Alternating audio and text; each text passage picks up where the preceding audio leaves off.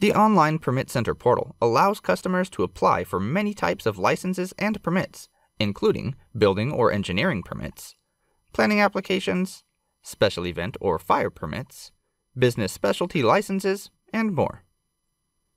While the specific steps vary slightly by application type, the process is similar for all applications. The Online Permit Center portal makes submitting applications easy.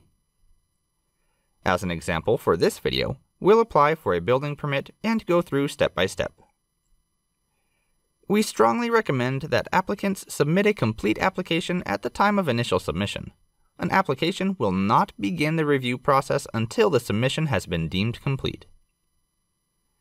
First, sign in. From the portal home, navigate to the appropriate service area, in this case, Building, Permanent Signs, and SDC Estimates, and click Apply. Choose your application type. The question mark to the right of the drop-down provides information about your selection. Continue filling in the requested information. If you'd like someone else to be able to respond to reviews, request inspections, or pay fees on your permit, add them in the Other Parties Access field. You might use this section to add another responsible party or a specific project manager. Separate contact info fields by a comma, and separate multiple contacts with parentheses. Contractors and other businesses will be added in the Contacts step later. Click Next Step. The number of steps and information requested will vary.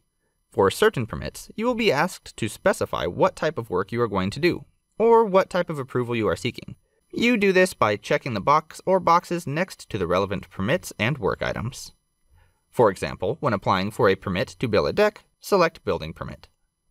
Click Next Step, and then select the individual work items associated with any permits you selected.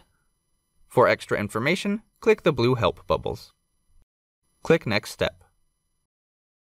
Fill in the work item details in the description of work, then click Next Step.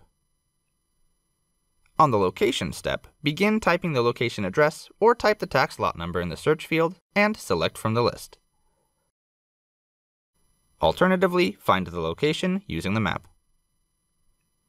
If you can't locate the address, click Can't Find Address and enter it manually. Staff will review and assign a new address if needed. Click Next Step.